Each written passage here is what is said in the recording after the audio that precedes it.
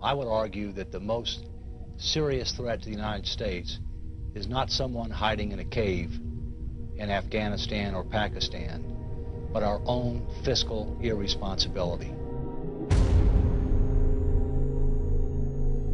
What hit the economy first was a housing slump. Fears spread to Wall Street. Consumers tightened their purse strings. The U.S. Federal Reserve cut its key interest rate by half a point. The I word, inflation, is coming to the Major developments on the lending crisis in the U.S. Oil and gold prices are spiking. Nuclear strike here on our financial market. And it's complicated because of where we are in the election cycle. Huge disconnect between Wall Street and Main Street.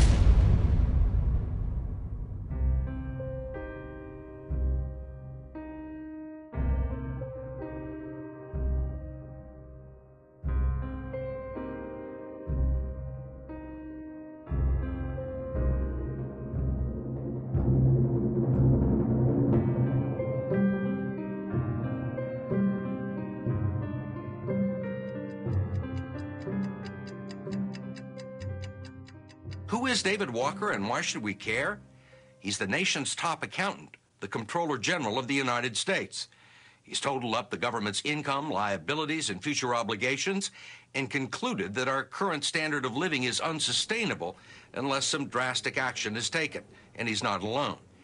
We suffer from a fiscal cancer. It is growing within us, and if we do not treat it, it could have catastrophic consequences for our country.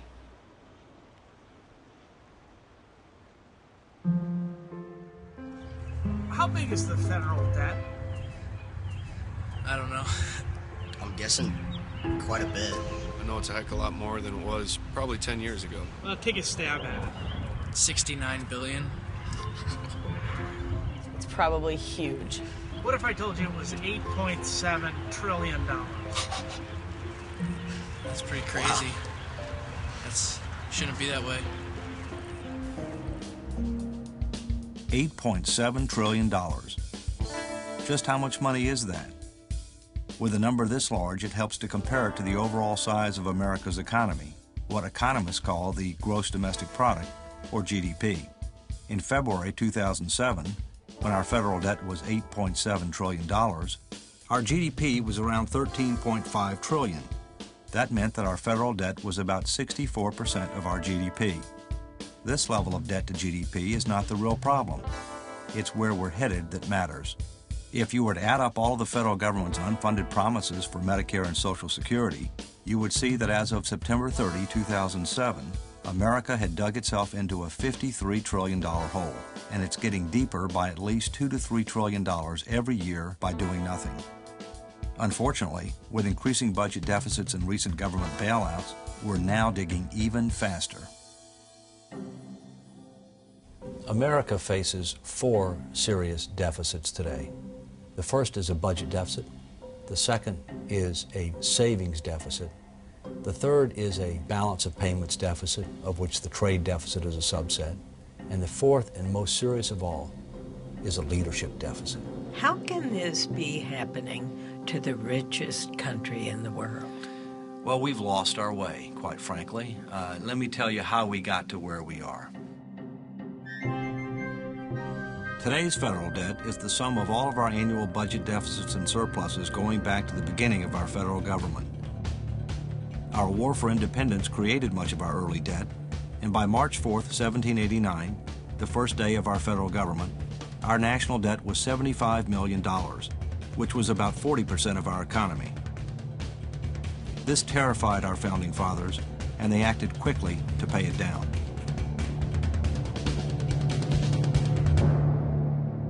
We didn't stay there for long.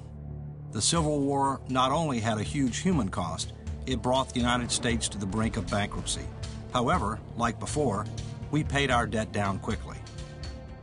In 1913, the Federal Reserve System was created to help manage the nation's money supply and to oversee national banks. That year was also the birth of the modern income tax. World War I was supposed to be the war to end all wars. Several years later, the Great Depression brought with it extreme economic hardship for millions of Americans. This Social Security measure gives at least some protection to 30 million of our citizens. It is insurance that you and your employer have bought and paid for. World War II was a time of sacrifice, and while the government took on unprecedented levels of debt, Americans bought savings bonds to finance our winning the war. And now, ladies and gentlemen, Mr. Humphrey Bogart. Our fighting men have just won history's greatest victory for freedom. Buy bonds for their future and for your own future. We've got another bond to buy. It's official. It's all over. It's total victory.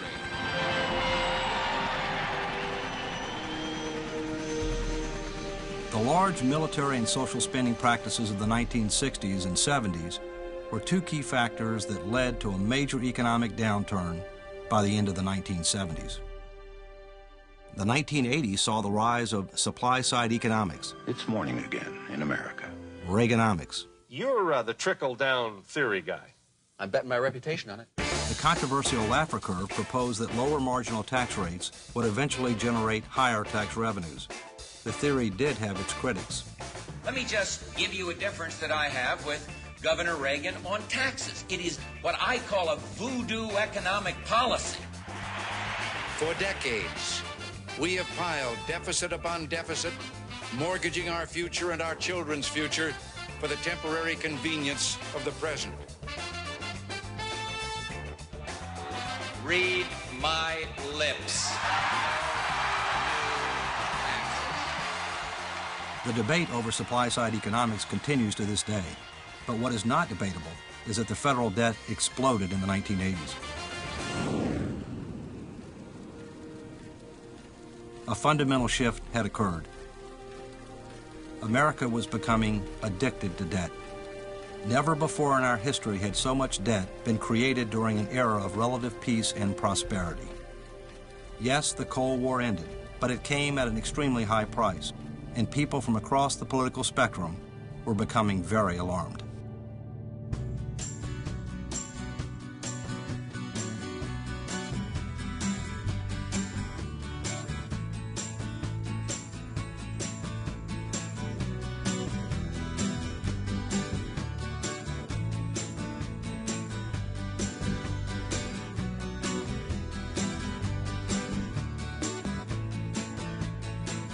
We come here today, Democrats and Republicans, to celebrate a true milestone for our nation.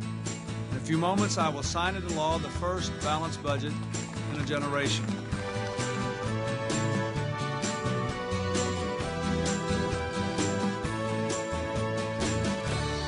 The politics of sound fiscal policy are very difficult because the natural inertia in the political system, if you will, is toward federal programs, most of which are very useful. And therefore the inertia is towards spending on the one hand and tax cuts on the other hand. But if you're going to have sound fiscal conditions, you have got to both constrain your spending and you also have to provide for adequate revenues. And what ultimately is involved are very difficult trade-off decisions involving federal programs and what the American people want their government to do, and then providing the means to pay for it.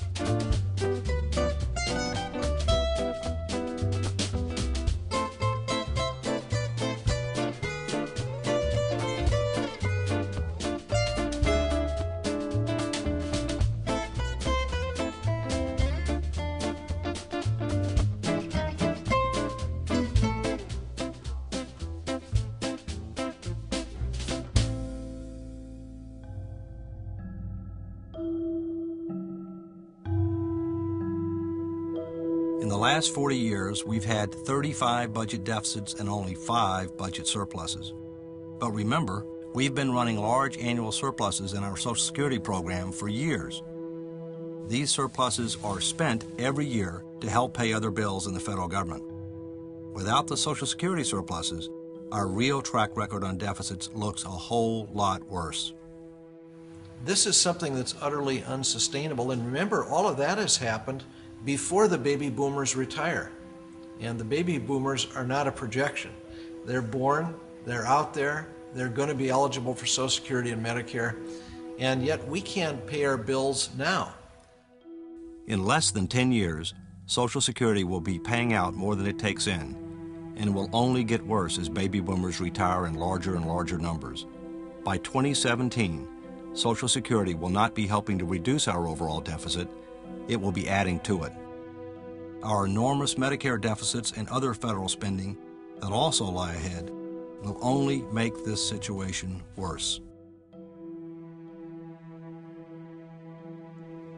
The only issue that's more severe than this would be the idea that an Islamic fundamentalist would get his hands on or her hands on a nuclear weapon and use it against us. Beyond that, there's nothing that's more severe than this. This issue represents the potential fiscal meltdown of this nation, and it absolutely guarantees, if it's not addressed, that our children will have less of a quality of life than we've had, that they will have a government they can't afford, and that we will be demanding so much of them in the area of taxes that they will not have the money to send their kids to college or buy that home or just live a good quality of life.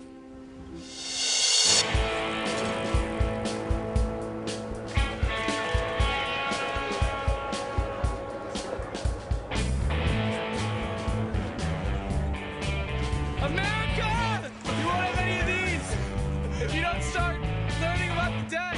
You're a prisoner of the national debt.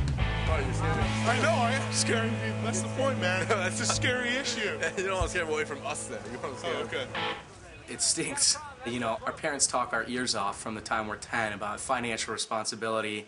This is what you have to do. Don't get into credit card debt. You have to pay for what you buy. You have to save your money.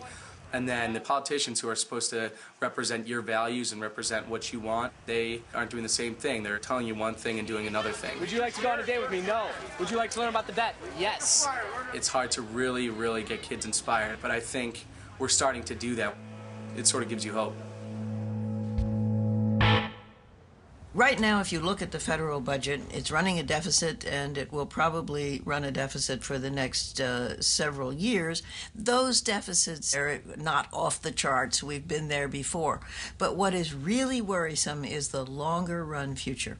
If you look at just 3 programs, Medicare, Medicaid, and Social Security, the spending for those programs under current rules will rise very rapidly over the next few years, indeed for the foreseeable future.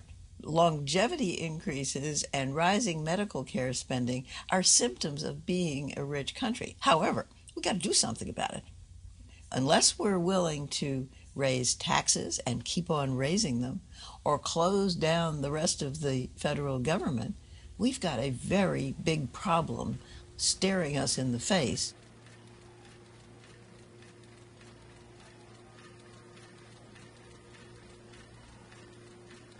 Did you know millions of Americans live with debt they cannot control? That's why I developed this unique new program for managing your debt. It's called Don't Buy Stuff You Cannot Afford. Let me see that.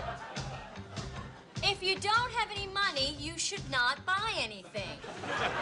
Sounds interesting. Sounds confusing. I don't know, honey. This makes a lot of sense. There's a whole section here on how to buy expensive things using money you save. Give me that. And where would you get this saved money? How much money do you guys have in your savings accounts? A couple $100. About 1,000, maybe. Are you talking about money-wise? I end up using most of the money in my savings account, so it doesn't really like work as a savings account. Like, I'm not actually saving anything. I'm just storing it there. I think most people can say that they live paycheck to paycheck. I think the good majority of us do. David, we've got you right here. Robert, you're right over here. The introductions. This is Dean Board. How are you? I'm David Yepsen, and I'm a political columnist with the Des Moines Register. But I think this issue is really the most important issue facing the country. Too many Americans are following the bad example of their federal government. They're spending more money than they make. They're taking out home equity loans. They're charging up their credit cards. They're building up compound interest and seeing the day in the not-too-distant future where they may not be able to make the minimum Does that exacerbate the national problem? It clearly does, because for 2 years in a row, American households have spent more money than they took home. A negative savings rate. The last time that happened was 1933 and 1934. Not good years for America or the world. Now, we're in a very different situation than 1933 and 1934. But the reason we have to borrow from foreign players who hold more of our national mortgage, who have more leverage on us and we have less leverage on them, is because we're not saving, and that's got to change. I think it's going to take a crisis before America responds to this. We're not going to be willing to take this pain until it gets to be a real problem. The concepts of sacrificing and building for a better tomorrow have been pushed aside by our live for today, easy credit, and consumption-oriented society. Many Americans have never seen a rainy day, and therefore simply choose not to save for one. This is a major problem because savings results in increased investment, additional research and development, a stronger economy, and an improvement in our overall standard of living. Savings essentially is putting aside part of what you produce, part of your income, to have provision for the future. What these various different deficits are suggesting is that we are trying to consume more than we produce. We can do that in the short run, but over the long run, it is of course impossible. Without savings, there is no future.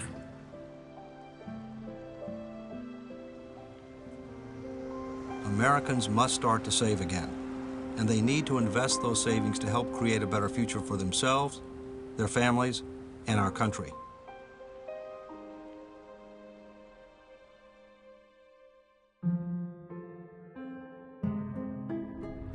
When I say trade deficit, do you know what that means? Deficit usually means something like disorder or something, so something is wrong with it. It's not good. It's the money that the United States owes. Is the trade deficit with other countries, maybe? So if we have a trade deficit, we're importing more than we're exporting. Okay, there it is. In 2007, China had the largest trade surplus in the world. And who was dead last? The United States of America.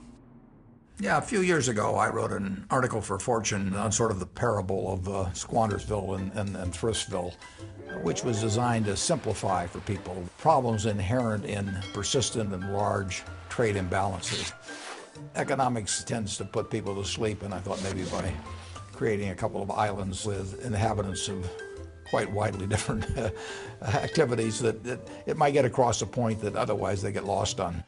The thrust is that if you own a lot of property, an island in this case, you can trade it off for the things that you eat and consume every day, and you can do that for a long time. But eventually you run out of property, and then you have to work a whole lot harder to provide your own needs, but also to pay back for the debt you've incurred. Short-term actions have long-term consequences that sometimes people don't think about in the short run.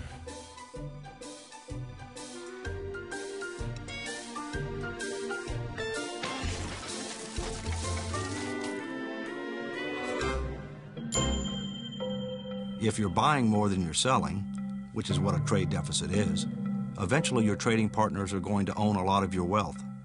When they are not buying your goods and services with this money, they will be looking for ways to invest it.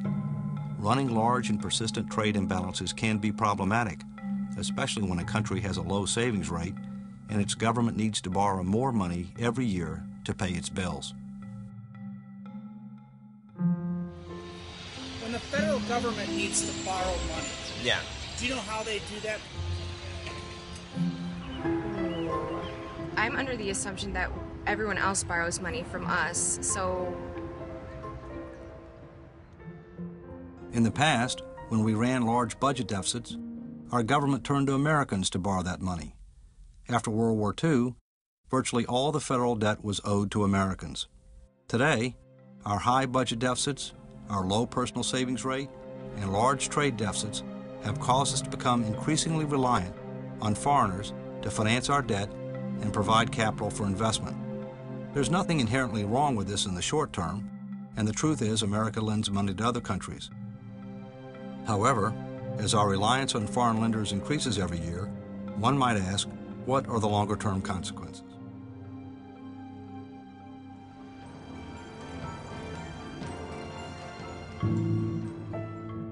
In the fall of 1956, the world was on the brink of a major international conflict. America's allies, Britain and France, were engaged in a battle against Egypt over control of the Suez Canal. The Soviet Union was threatening to intervene on the side of Egypt. America wanted to avoid military action at any cost and demanded that the British and French allies withdraw from the region. When their request was denied, the U.S. turned to financial warfare. America, which at that time owned much of England's debt, threatened to sell off or dump a significant part of its holdings in the British pound. This would have effectively destroyed England's currency. The result? All British and French military forces withdrew from the Suez region within weeks.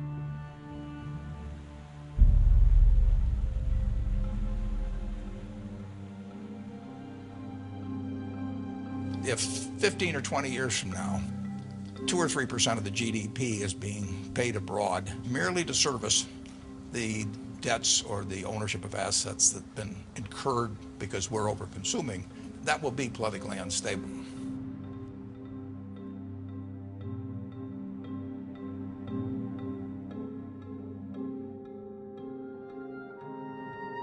While it can't be measured in dollar terms, our leadership deficit is our nation's biggest challenge. Too many of our current leaders know we are facing a financial crisis, yet they lack the courage to do something about it.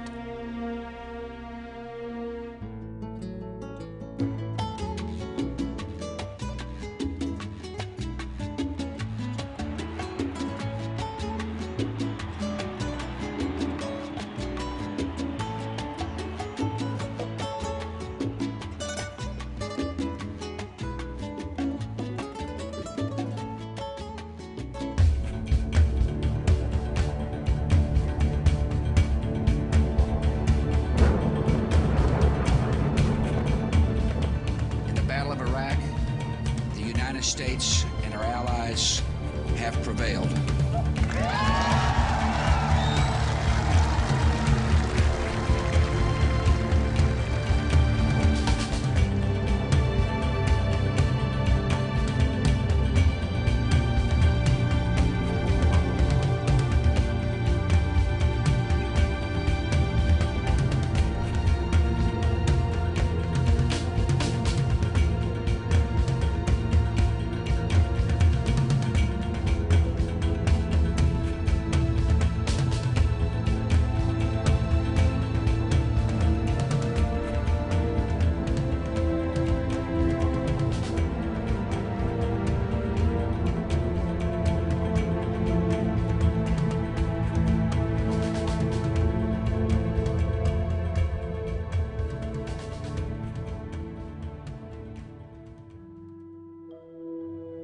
President Bush 43 asked me to come back to the government and be the Secretary of the Treasury, which I did for 23 months before I got fired for having a difference of opinion.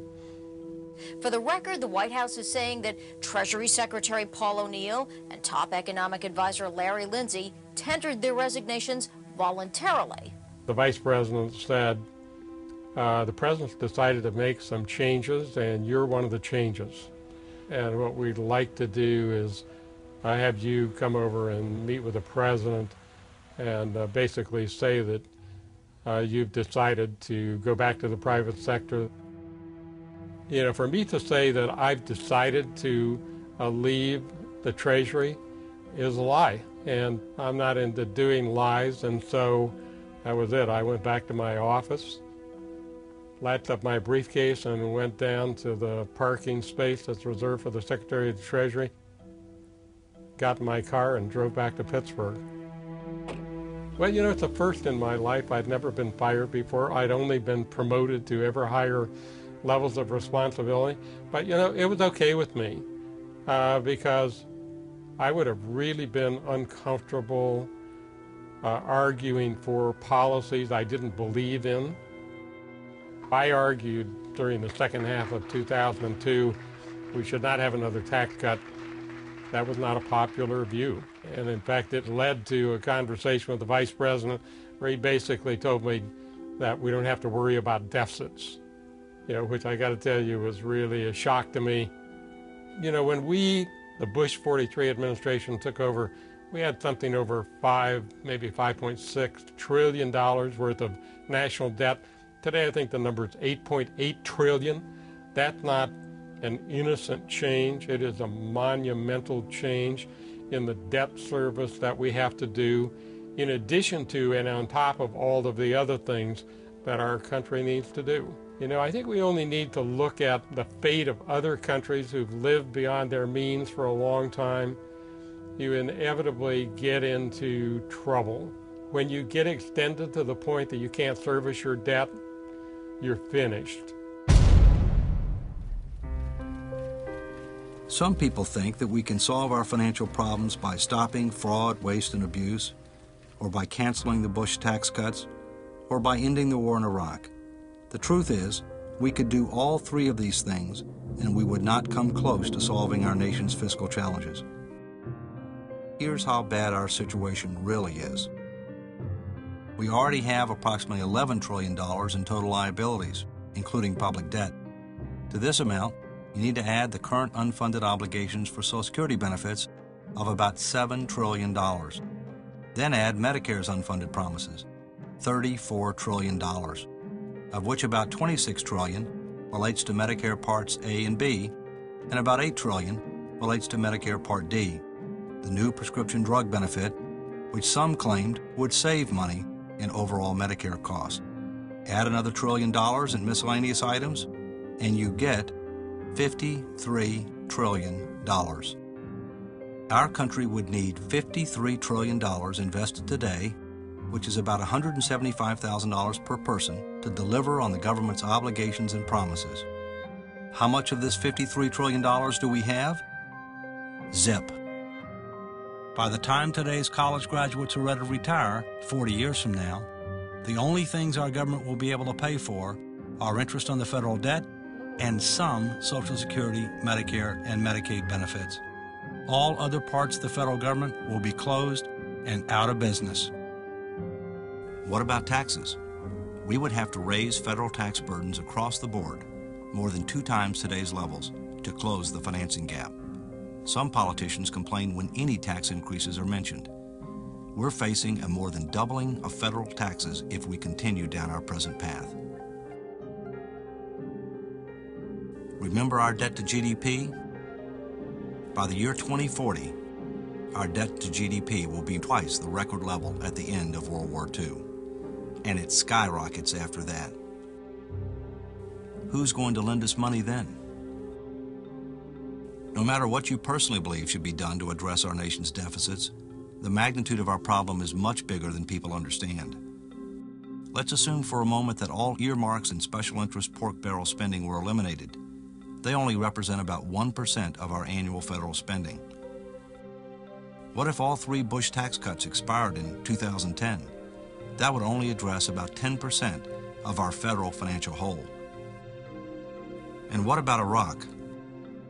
Even if the war ended in 2009, the total estimated cost of the war over time is less than 3% of our total financial problem. Our budget, savings, trade, and leadership deficits individually are bad enough, but in combination, they create a toxic mix that threatens our country's and our families' futures. As the baby boomers retire in large numbers, this tidal wave of spending will reach our shores, and we are simply not prepared for it. And trust me, it could swamp our ship of state. Unlike many other problems facing our country, this one is ours alone. We can and we must solve this one. The question is, when will we? As our nation's founders said, It's really up to us, we the people. If you're concerned about our nation's 4 deficits and you want to do something about them, please sign up under the Citizen Action section of our website at pgpf.org. Working together, we can make sure that our future is better than our past.